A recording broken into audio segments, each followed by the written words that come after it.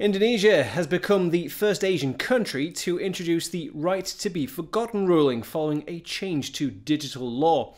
The new law gives citizens the ability to remove any online content from search engine results pages that they may find humiliating or personally damaging.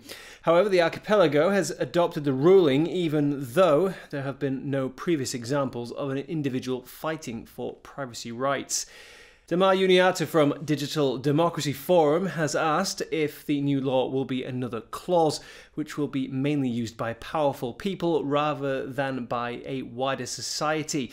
Political questions have been raised by the decision, particularly from activists who claim that only wealthy people in positions of authority who can afford legal representation will be able to remove information which the public needs to see. Currently, Google Indonesia has not commented on the changes.